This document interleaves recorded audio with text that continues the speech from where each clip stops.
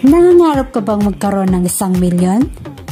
Siyempre, ang lahat nangangarap magkaroon yan, di ba guys? Lalo tigit sa mga ka-OFW katulad ko. So, paano nga ba natin marireach ang 1 million? May 3 tayong option. Ang una, mag-save tayo ng 1,000 pesos per month regularly at ilagay nyo sa cabinet or sa inyong wallet. Presto, in 83 years, meron ka ng 1 million. Sa palagay nyo guys, kaya nyo bang magantay ng ganong katagal na panahon? So, nasa sa inyo yan guys.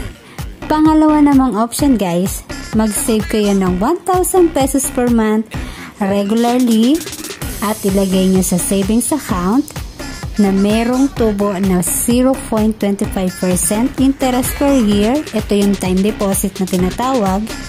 So, around 76 years, meron ka nang naipon na 1 million pesos. So, sa palagay nyo guys, not bad ba? Medyo matagal-tagal pa rin, di ba? Ito naman yung isa sa pinakamabilis na option at siguradong ma-achieve nyo in 20 years time. Ito yung tinatawag na mutual fund. So, once na nag-invest ka sa mutual fund,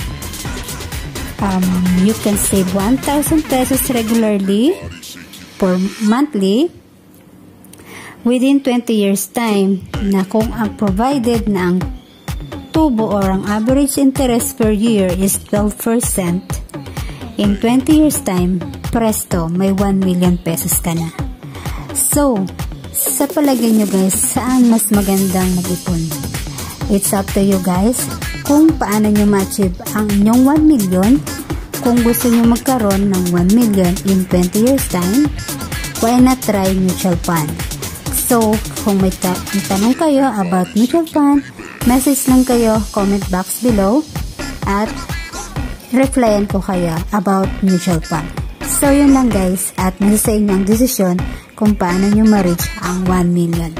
Thank you and God bless us all guys. See you!